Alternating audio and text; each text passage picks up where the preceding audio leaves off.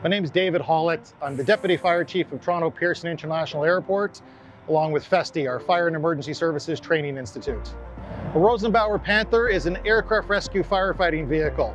It's designed to take our crews to the scene of an aircraft incident, to rapidly arrive, be prepared to deploy foam, water, or a dry chemical extinguishing agent, and to ensure the passengers can escape the aircraft and ensure they get to a safe location.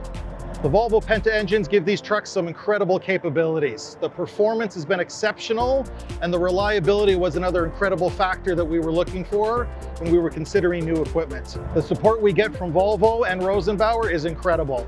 Knowing that we have service technicians that are knowledgeable and available to help service these trucks and keep us adequately ready to help our passengers was incredibly important to us.